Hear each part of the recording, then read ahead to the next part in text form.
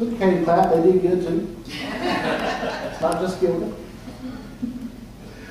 Well, welcome to Riverside Baptist Church. We're glad you're here with us this morning. We're glad that we can gather together without tornado warnings to worship the Lord. Like we did last week, we had a couple of guests here last week. Everybody's phone was going off between about 10:55 and 11:20 because of the situation and the weather patterns and things like that. So we're glad today is much more pleasant weather-wise, and glad that we were brought safely through the storm by the Lord last week. By way of announcements, a couple of things. Ladies' Circle of Friends meets tonight at 5:30 in the Fellowship Hall. So please, ladies, come out to that meeting tonight at 5:30. Next Sunday morning, Baptist men will meet at 9 o'clock. So fellows meet in the Fellowship Hall at 9 next Sunday morning for breakfast. A week from Saturday, that is August the 22nd, we're going to have the church picnic. Now, I don't care if you've been here 90-some years and you've come every year to the church picnic, please sign up to let us know you're coming to the church picnic so they know how many hamburgers and hot dogs to get. Don't presume upon everybody's memory that you've always been here. Of course, you're going to be here. We try not to be presumptuous, and so it'd help us have a good count if you would sign up. Also, invite friends, invite neighbors. It may be a great way for some of those folks who might not want their first time to meet people in church to be in an official church service, but oh yeah, okay, we'll come and hang around for a picnic and set up the cornhole and the other things like that, and we'll have some fun, and they can get to know us and we can get to know them. So it may be a great way to invite some folks to church and get to know some of us. All right?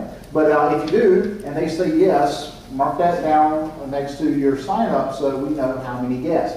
So you go ahead and sign up yourself and then add to it later as the guests say yes, we hope and pray. Okay? Circle is sponsoring the church-wide collection of school supplies, so please be on the lookout. They're probably on sale now because it's that time of year. I think 2 weeks the kids are going back to school, if I understand the calendar right. So please be on the lookout and be in prayer about what you can provide and supply.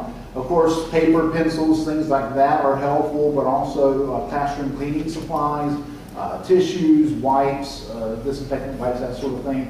Always helpful for a teacher to have.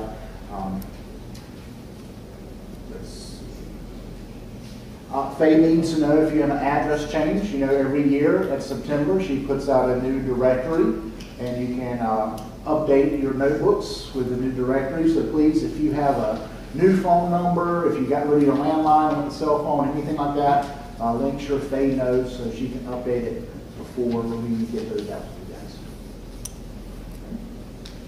Any other announcements?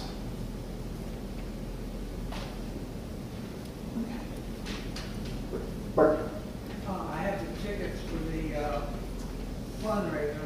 Thank you, yes. We're having the fundraiser. We're not going to do the pork chomps like we have, Ken. We're getting it catered by Captain Bob's, and we're doing Thursday lunch and supper. So it has a lunch option, a supper option. Of course, they can buy both. There's barbecue chicken and fried chicken in the meal. Is that wrong? The barbecue fried just chicken? plain barbecue and fried chicken, not barbecue chicken. Not barbecue chicken. Oh, it's barbecue, like pulled pork barbecue and fried chicken. Okay, I thought it was barbecue chicken, fried chicken. Okay. No. All right. Hey, at least you're not a Yankee. Barbecue is not what you do on your grill. I know that much. Remember. I'll be in the fellowship while after service. If anybody wants to come and get some tickets, I have them. Yes. The most important thing for the fundraiser to be successful is that we sell tickets. They're $10 a plate or $10 a ticket. And I understand some of the ladies are going to provide homemade desserts that are sold in addition, not included. Is that We're right? going to talk about that at Circle this afternoon. That is yet to be We determined. normally do, but it's not been finalized yet, but I feel like that will happen. Okay. That is yet to be determined, but probably. Yeah. Awesome. But those are not included in the tickets, I understand. Those would be separate sales. That's going to be a separate bake sale. Yeah.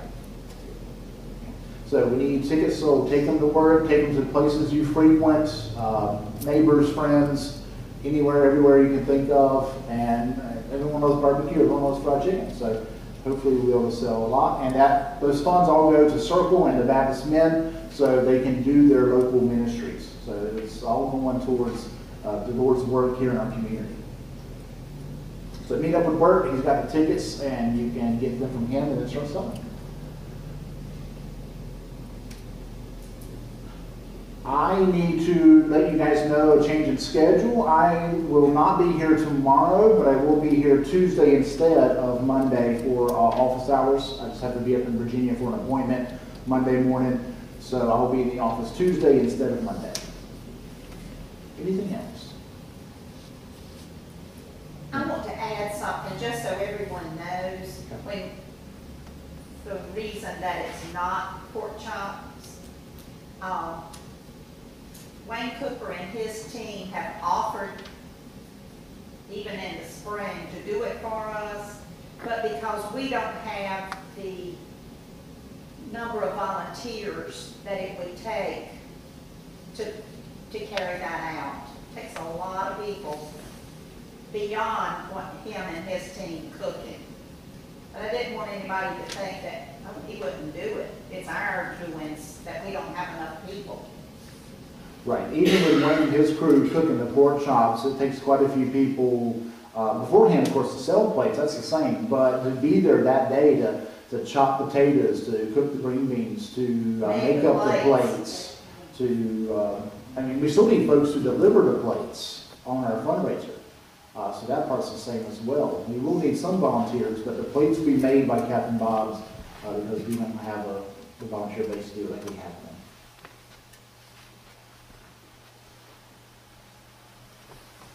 Right.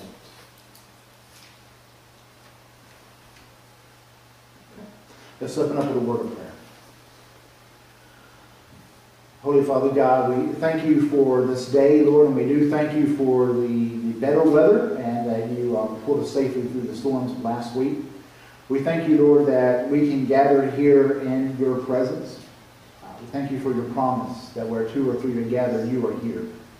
And so we gather in your name to worship your holy name. And we invite you to be here, Lord, in a way that we know we have met with God when we leave this place. Let us be more conformed.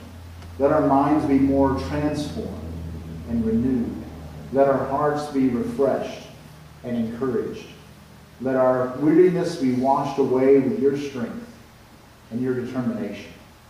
I pray, Holy Spirit, that you would be here in a way that we understand your word better because you have taught it to us. Let us worship you through music and through giving and through reading and responding to your word, and let it transform our lives. I pray, Holy One, that you would use us as we leave this place to be your light in this community around us. And I pray, Holy God, that you will bring our church family who are not able to be with us back safely next week and in the weeks to come.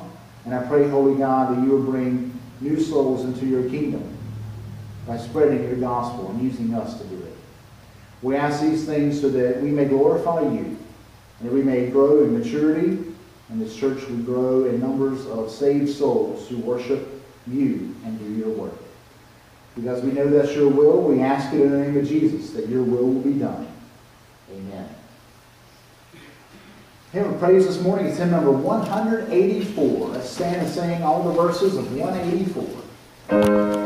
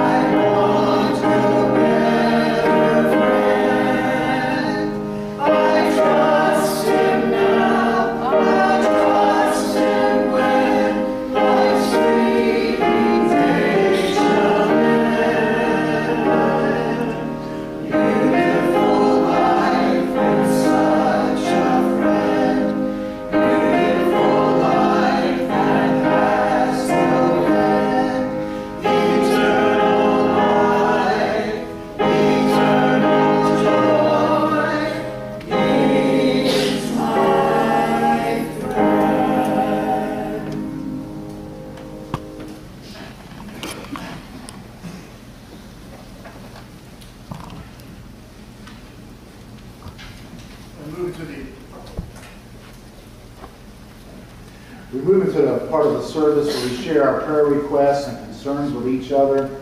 Before we go into the usually medical requests that we have, I would like to say a few words about a great prayer need, and that is we need to pray for our church together. Someone sarcastically said this morning, we've got such a great crowd here today. And it's about 30 people. Yeah, I count you guys. So do others. And we know some of that's traveling. Ken and Deanne are seeing Emily at Wake Forest and taking some of her stuff. We know some folks are enjoying the last bits of summer, going camping and family, things like that happen. But we've been running. Right? You can say that honestly, since we sure are the code, our numbers haven't been what they were. And I said before, what little I know about revitalizing and bringing growth back to the church is two core things have to happen. One is we've got to pray. We've got to pray together.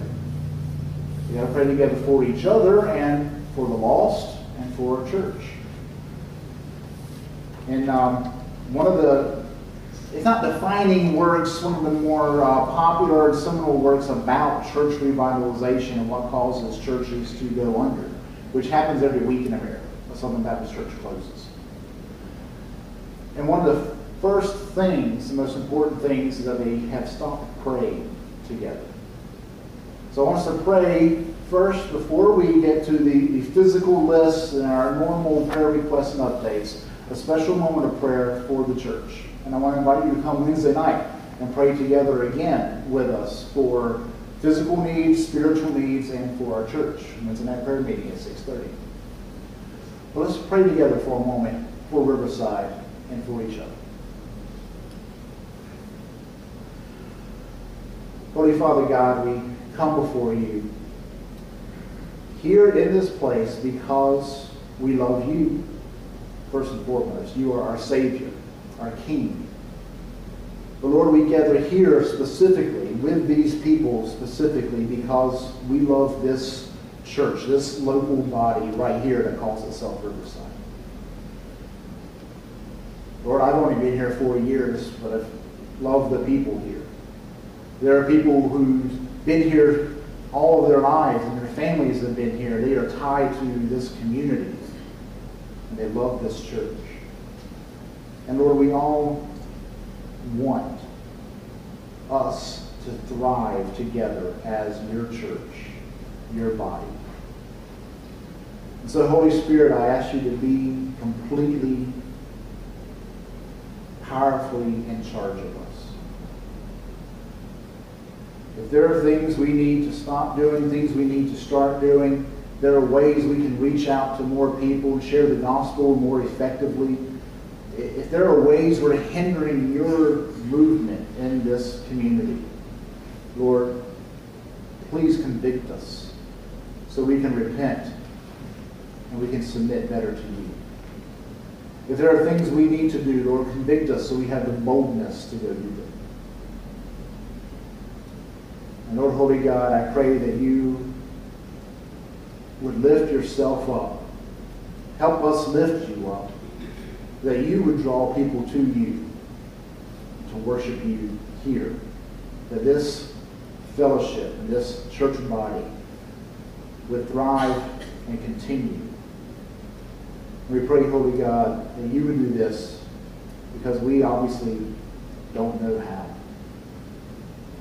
And Lord, I pray that you would guide and direct us so that we would be your hands and feet.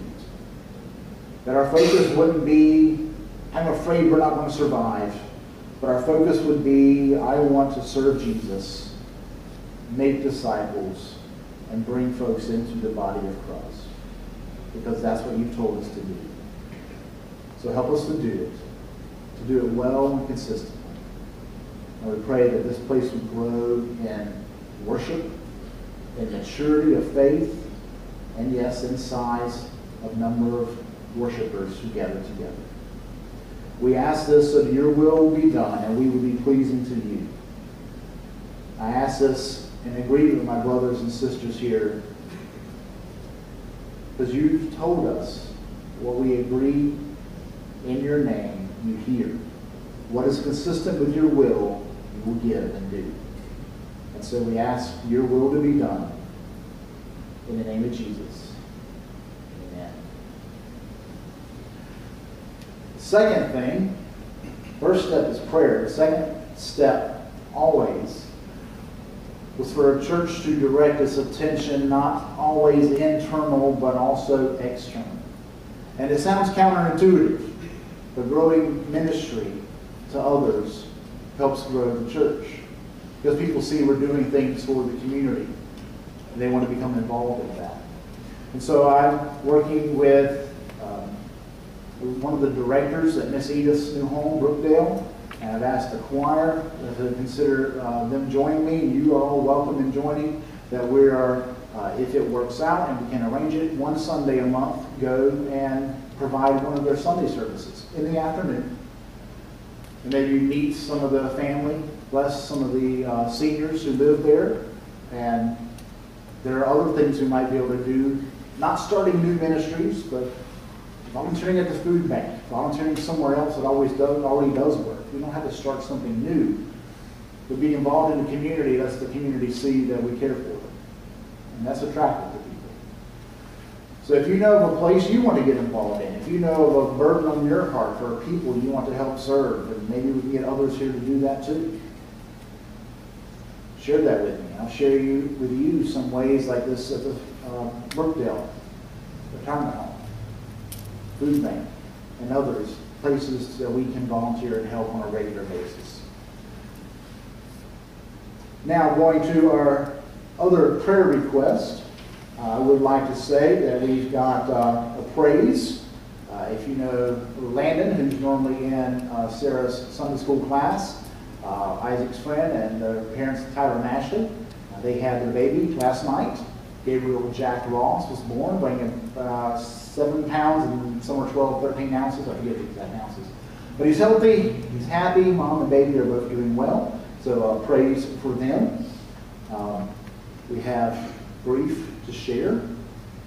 Lillian's brother, Faye's brother-in-law, passed away earlier in the week. So please remember the Gray family. What other?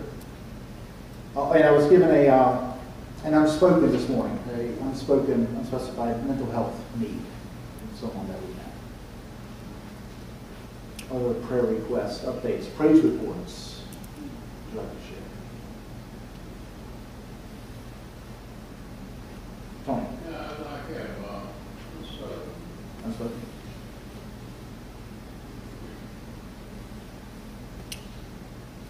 Okay.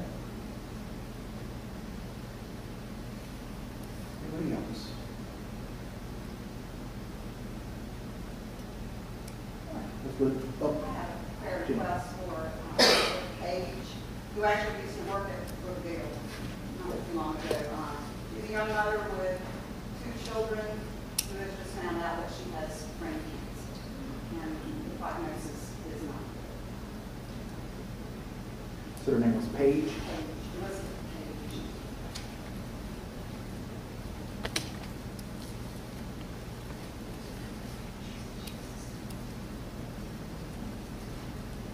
Anybody else? Let's look these up to the Lord. We God, again, we come before you so thankful that we can do this over and over and over. With all the needs, all the burdens, all the joys of our heart. You care about them. You want to know them. Even though we're so tiny compared to you. You care for each one of us. And not just us, but all of the people. Lord, that boggles our minds. But it blesses our hearts. Because without you, we couldn't make it. There'd be no reason to try to make it. So, Lord, we come before you, offering praise and thanks that you have brought new life into this world. We pray for Tyler, Ashley, Landon, and Jack as their family changes, that they would grow. We pray they come to know you as Lord and Savior and grow in a Christian way. Lord, just as you bring in new life, you also escort people out of this life into their eternal home. And so we pray for James's family, that you would give them peace and your comfort in this time. Holy God, we pray for folks who are most probably facing the end of their life here. Like Elizabeth Page, we pray, Holy God, that you would be with her and touch her, give her strength and courage and grace after this devastating prognosis. We pray, Lord, that she would not actually be devastated. We hope she knows you. If not, we hope she comes to know you before her life ends in this world. Holy God, we have several unspoken requests, unspecified needs that you know. You know the depth of each person's heart. You know every atom in their body, every emotion, every thought, every spiritual reality that we can't see. So we pray, Lord, that you just take charge and work your perfect work in their life. And I pray that there's a way we can minister to, grieve with, rejoice with these that we've mentioned. Help us to do so in a way that points them to you and brings them closer to your Heavenly Father. We ask this in the name of Jesus so that your will be done. And I pray you help us always to submit to your will. Amen. Now a special song by Jenny and Kent. We've got Peace Like a River.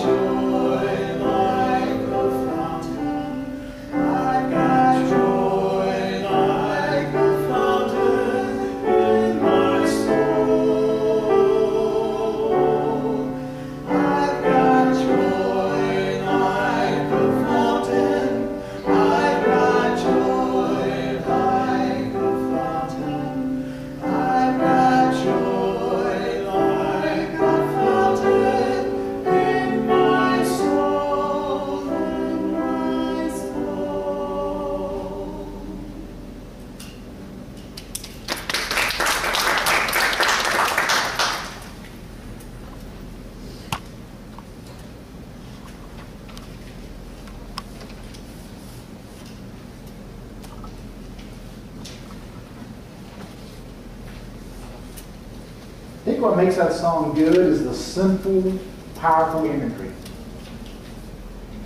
Notice that the three types of water, the river, the ocean, the fountain. They're all moving. I don't have joy like a stagnant still pond. I've got joy like a river. Love like an ocean. Peace like a fountain. It gushes up. It moves you along in the current. It's living, moving water. I love that. Thank you. Join me, if you would, in Genesis chapter 26.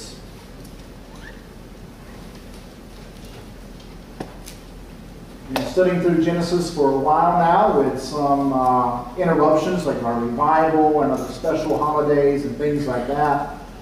We have finished the story of Abraham.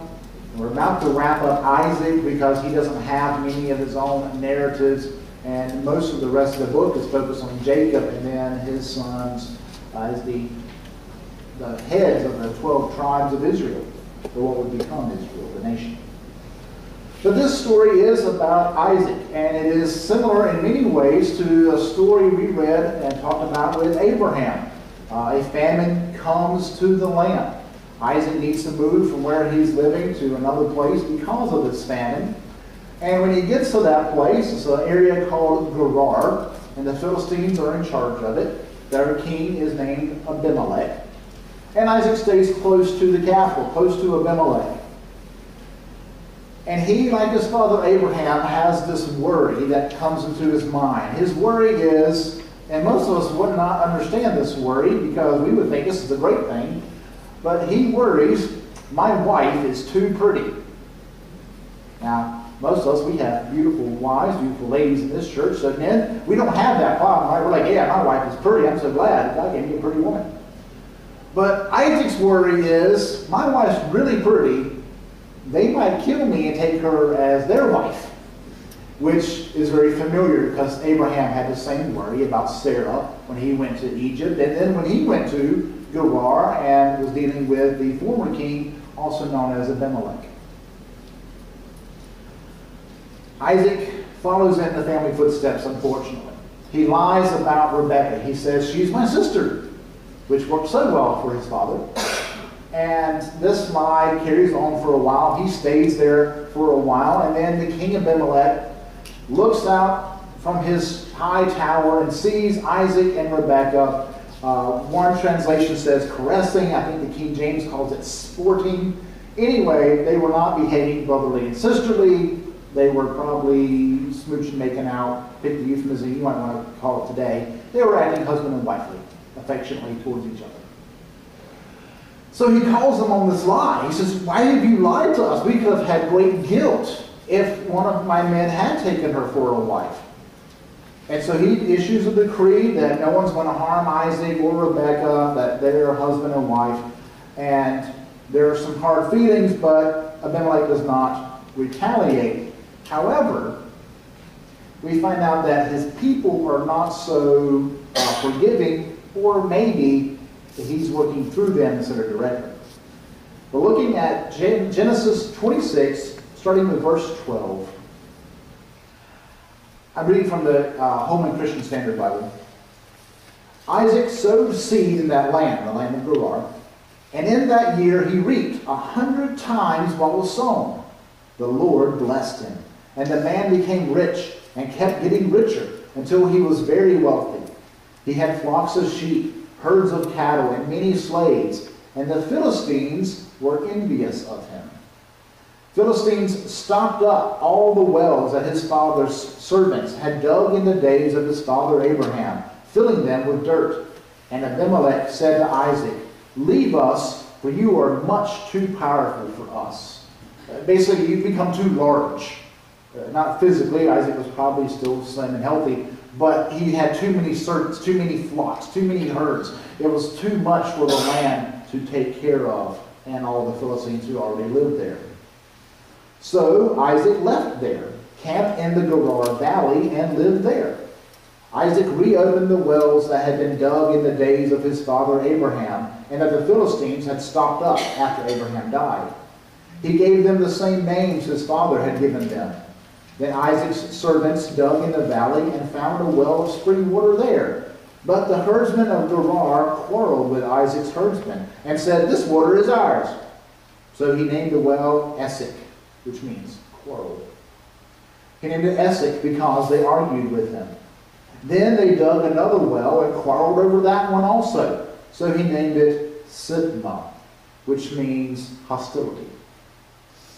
He moved from there and dug another well, and they did not quarrel over it. He named it Rehoboth, which means open spaces. And he said, "For now the Lord has made space for us, and we will be fruitful in the land." From there he went up to Beersheba, and the Lord appeared to him that night and said, "I am the God of your father Abraham. Do not be afraid, for I am with you. I will bless you and multiply your offspring because of my servant Abraham." So he built an altar there, called on the name of the Lord, and pitched his tent there. Isaac's servants also dug a well there. Now Abimelech came to him from Gerar, and Ahuzzath, his advisor, and Phicol, the commander of his army. Isaac said to them, "Why have you come to me? You hated me and sent me away from you." They replied, "We have clearly seen how the Lord has been with you. We think there should be an oath between two parties, between us and you. Let us make a covenant with you. You will not harm us, just as we have not harmed you, but have done only what was good to you, sending you away in peace. You are now blessed by the Lord." So he prepared a banquet for them, and they ate and drank. They got up early in the morning and swore an oath to each other. Isaac sent them on their way, and they left him in peace. On that same day, Isaac's servants came to tell him about the well they had dug, saying to him, "We have found water." He called it Sheba. Therefore, the name of the city is still Beersheba today. Beer is well, Sheba is oath, or possibly seven, but oath makes more sense. Isaac and the Philistines had this problem. Isaac is not guiltless. He started it with lying to their king and the people in the capital city. They were not blameless because they kept harassing him, either covering up his father's wells or taking wells that him and his people had just dug. There were property disputes. There were pushing and striving and opposition towards each other, at least for a while Isaac was trying to settle and find wells and water in a place where he can set up a longer-term home. It says they were jealous of him. And it said he was afraid of what they may do. And jealousy and fear often start our problems with each other, don't they? And I think this often overlooked story, because it sounds so much like Abraham's story before, is important for us to look at because it is very often the similar story to what we find ourselves in. It is similar to the story we very often find ourselves in. Let me phrase it that way. Don't you or someone you know, have you ever been in a situation where you constantly have this sort of cycle of hostility with somebody? Maybe it starts with insults and jabs and interpersonal conflict, and you just don't like them. They rub your fur wrong. You know, they get your back up. And anytime they're around, you just, and maybe you snipe at them and they put a jibe at you, and then it kind of builds and escalates. I know at least a couple of you ladies, and maybe a man, but you might not want to admit it, I have. Have you seen Downton Abbey? The old show on PBS. There's kind of this Edwardian British soap opera. But there were 3 daughters in the family. One of the youngest one was great. And spoilers, she died off real soon, because she was the good one. But the middle daughter and the older daughter always went back and forth. Always. And at first it's insults and it's just putting each other down, but they start really to sabotage each other's life. And it just keeps escalating and escalating until they really are hurting each other, sabotaging one another's chances at success, at finding a man to love, and all that stuff. Like I said, it's a soap opera. Sorry if you thought it was really high class. It's a British soap opera.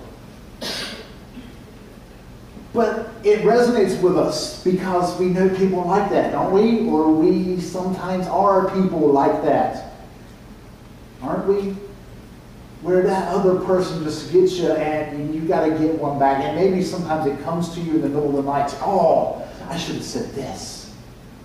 Or next time I see so-and-so, I want to put him in his place. And every time you think about him, your head is this bob and you've got to get your sass on. And we retaliate in kind. Or maybe we even escalate and take it to the next level. That could have happened here. Isaac and Abimelech. Abimelech starts off great. Isaac starts it. And we hope the son of Abraham, the main character of this Bible story, would be a good example for us. But at the beginning, he's not. He lies to the man. He lies about his wife to save his own neck. And we talked about that when we talked about Abraham doing that. And we don't know if Abimelech gets his men to take down these wells and to fill them up. But can you imagine the hurt feeling of that? I mean, some of you guys have still dug wells. Right? Or you know people who have dug wells in this country property. And think about how hard it would have been back in that day without mechanized tools and equipment. Abraham had several wells dug, and just out of spite, they covered them up. They filled them with dirt and rock all the way up to the top. So you got to do all that work again to get your daddy's wells back and be able to use it. Just because they were jealous. They were spiteful that you had some success. Maybe they were angry because you had lied to their king. We don't know exactly why, except they were envious of him. We don't know if there was more to it, but that's enough. Envy makes plenty of people do mean-spirited things. This is why one of the 10 Commandments is don't covet. Because God knew it was going to get to the heart of a lot of issues. But they were envious, they were covetous, and they persecuted Isaac. Not for religious beliefs or being different, but just because he was successful. And then they came and they argued over the wells that Isaac's people dug up. You can be like, Joe here is still covered in the dirt from digging that well. You can't tell me that's not my well. We just dug it. But he said, no, it's ours. It's been here forever. Okay.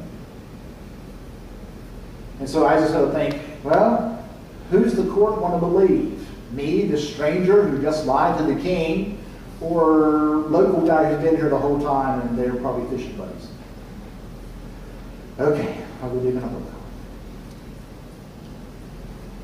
And we see how it cycles, because then he moves on, digs another one. They come after him, or another group comes after him and does the same sort of thing, time and time again. And he finally gets peace. He finally gets enough open space to rest with a new well. He's got water. He can take care of his herds and his people. And here comes the king and his advisor and the commander of his armies. And so Isaac's like, I don't see no soldiers with you, but this ain't good.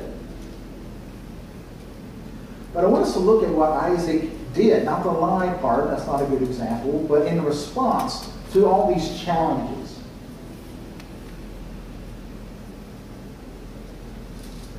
He could have rallied up his men and fought against the Philistines. Now, if you remember back in the days of Abraham, Isaac's dad, Abraham's nephew Lot was taken captive by a group of four kings who fought against Sodom and Gomorrah. That's where Lot was living.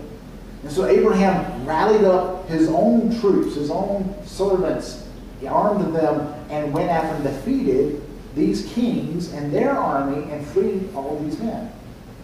Now, Isaac seems to be more and more wealthy. He's gaining more and more compared to his father Abraham. God's blessing him. He's got a lot of servants. He can probably take military action. He could probably stand up for himself and say, these are my wells. You've got to get past my men before you can take that water. This well was dug by my father. It's passed down in the family line. But he didn't. He didn't stand up for his rights. He didn't take them to court, which probably would have failed anyway. He didn't get militant and physically violent or defensive. Instead, he moves on. He tries again somewhere else. And so when we find ourselves in this kind of cycle of conflict with somebody else, whether it's family, coworker, neighbor, a friend, what they call frenemies, or friend enemy, the one you like to mess with the most, we basically have two options. We can escalate it and continue, or we can stop the cycle by not feeding into the cycle. We can decide to break it. Isaac decided to break this fledgling cycle before it got worse. Now I know this makes him look like a doormat to us, right? Someone comes into your property and says, hey, now this part of your property line, that's not yours, really, that's mine.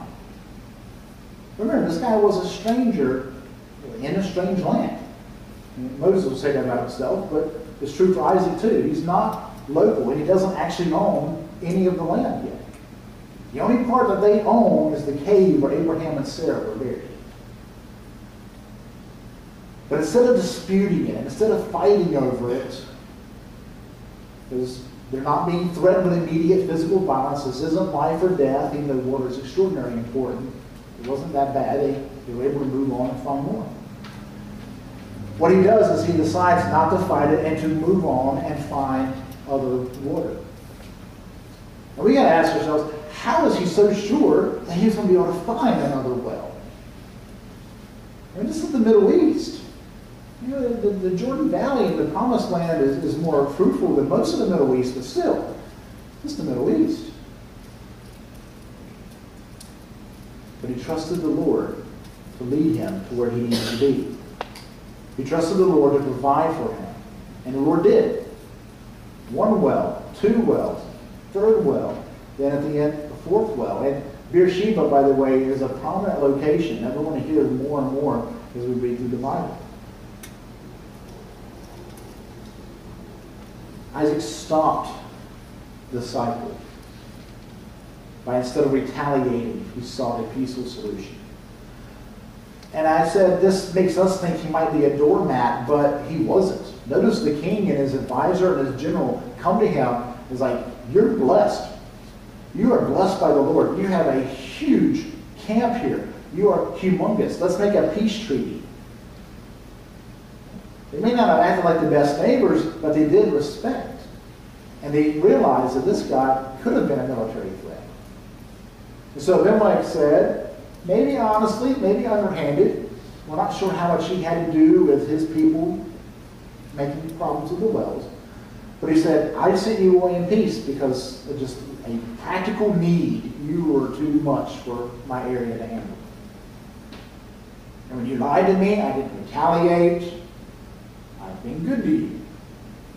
I promise you're going to be good to me. And so the opportunity for peace came because he didn't escalate or continue the cycle. And when the opportunity for peace came, he took it. He never looked like a doormat. Christ doesn't call us to be a doormat or a wuss, you might want to call him, or a supreme pacifist. Our tendency may have been, eye for an eye, Isaac. They plugged up your wells, you go find their wells. Take it from them. Or stop them up. Maybe we quote scripture, right? The good book says, eye for an eye.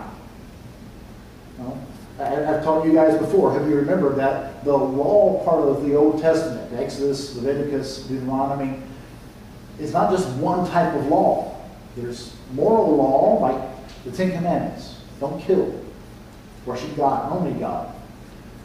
There's religious ritual law, like the cleanliness law, how to come into God's presence. Jesus takes care of that. We don't have to go through a ritual to become clean. We have to have our sins forgiven by Jesus. His blood makes us clean to come to God's presence. And there was national law for the nation to set up when they became an established governing body in Israel. And so he established laws like not moving people's property line, how to punish a thief, how to punish a murderer. Eye for an eye is a law for the judges to give reasonable punishment that fit the crime. It's not personal vengeance. Law, eye for an eye, tooth for a tooth is not for us to take upon ourselves. It wasn't for Israel to take upon themselves as individuals. It was the justice system for the country. And so, eye for an eye, tooth for a tooth, does not contradict forgive your enemies. Love those who hurt you, who persecute you. Pray for those who persecute you. Thousands of years before Jesus would say, as for the one who wants to sue you and take away your shirt, let him have your coat as well. Matthew 5:40. Or Paul will say in Romans, if possible, on your part, live at peace with everyone. Romans 12:18. Or another one that was too good to leave out, but I found it after I sent Faye the outline. Romans 12:20. Do not repay evil with evil, but overcome evil with good. The New Testament will teach us these things. Isaac in the Old Testament was living them out. Not perfectly, but pretty well. He broke the cycle. He said, you know, take that well, it's a well. God will provide me the water I need. We'll move on. Instead of making this a fight, instead of making this military action, instead of making enemies with all my neighbors. So what does this look like? How do we do that? Where do we draw the line? Because we do have personal property here. Isaac did. We do have, not land. We do have a right and a need to defend ourselves and our family. That's not against Scripture. He didn't let his people be attacked, be victimized. But living in peace and submitting to our neighbor when it's under the law of God does not mean we change what we believe or how we live to follow them. It is more peaceful to agree with everybody as much as you can. But there are things we can't agree with. There are lots of things in this society we can't agree with, we can't go along with. But living with peace does not mean we renege on what the Lord says, or we don't proclaim all of what the Bible says. We stand in truth, but we must live in peace with God first and foremost. But it does mean we trust God even when people are hindering us, obstacles to us, hurting us, making things more difficult for us. We trust that the Lord will bring us through and provide what we need, even if those folks are making it hard to get what we need. And I think that trust is the core because it removes fear of what they're going to do. And it removes jealousy and envy like the Philistines had to Isaac. But God's going to provide. And so having our minds transformed, as I prayed earlier, having our hearts in line with God is what it looks like. It is, as Jesus said, and as very contrary to our own nature, it does sometimes mean we accept losses without fighting back.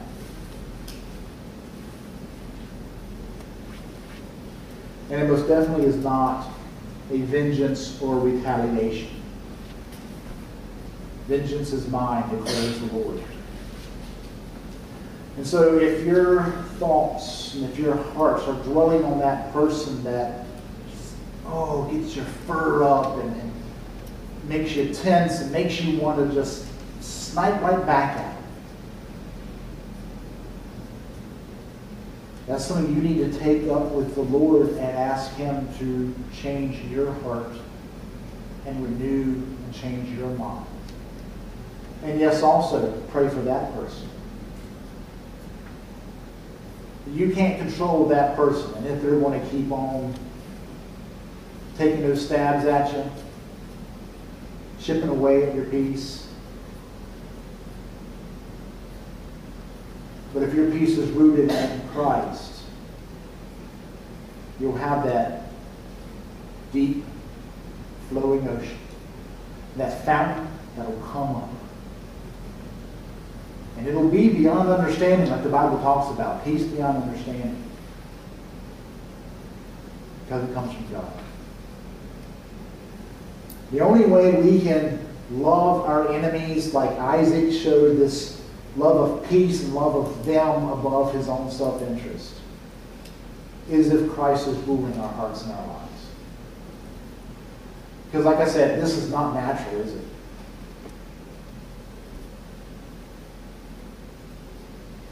Except for maybe people who are unhealthy in their mentality and they do make themselves doormats. That's not healthy.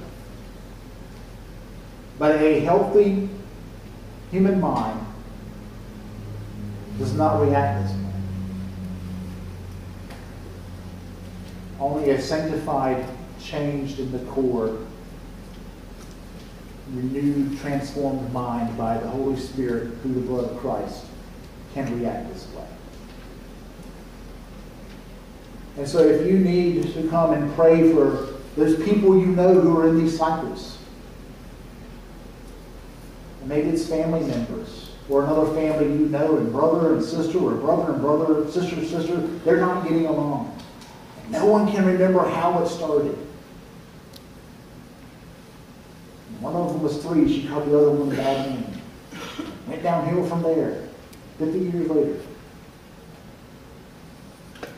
Maybe you want to come and pray for people to find peace. Come and pray for them when we sing. Maybe you want to come and ask God to help you be at peace with someone that you're having a hard time forgiving and submitting to. Come and pray, because He's the only way we can do it. And maybe you need to be in that blessed life in the first place. Maybe you're thinking, preacher, this is not in my nature at all.